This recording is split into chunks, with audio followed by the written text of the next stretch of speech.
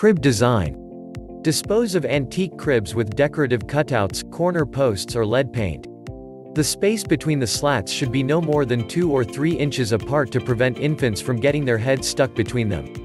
Cribs manufactured after 1974 must meet this and other strict safety standards.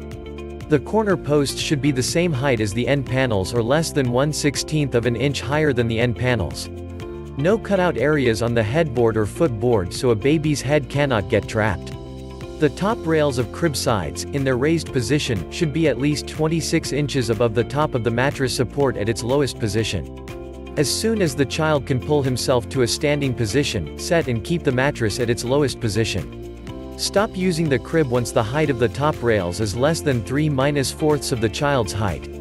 Mattress. The mattress should fit snugly next to the crib so that there is no gap. If 2 adult fingers can be placed between the mattress and the crib, the mattress should be immediately replaced.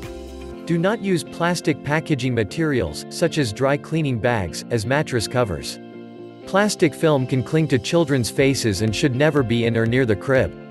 Put your baby to sleep on his or her back or side in a crib with a firm, flat mattress and no soft bedding underneath. Talk to your pediatrician about which sleeping position is best for you child. Crib hardware.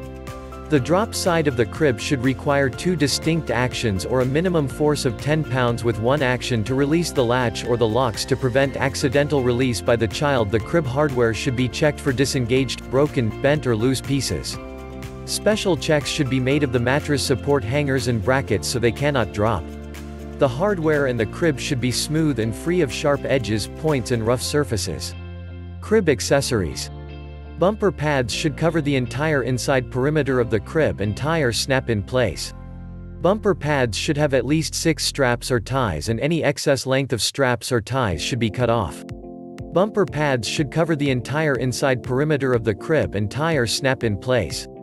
Bumper pads should have at least 6 straps or ties and any excess length of straps or ties should be cut off. Bumper pads should never be used in lieu of proper spacing between the slats and should be removed from the crib as soon as the child can pull himself to a standing position.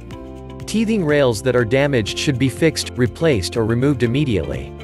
To prevent possible entanglement, mobiles and crib gyms, which are meant to be hung over and crib gyms, or across the crib, should be removed when the child is 5 months old or when he begins to push up onto hands and knees or can pull himself up. Keep the crib clear of plastic sheets, pillows, and large stuffed animals or toys. These can be suffocation hazards or can enable youngsters to climb out of the crib.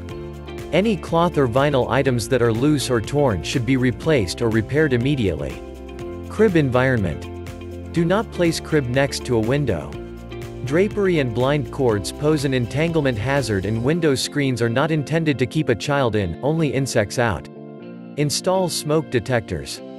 Follow the manufacturer's directions for placement.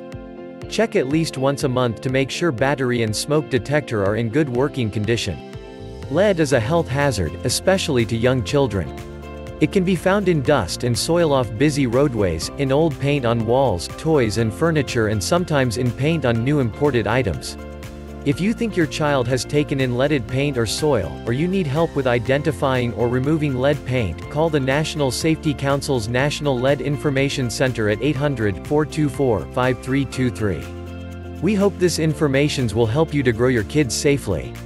If you like this video, please share with your friends, and do not forget to subscribe to my channel.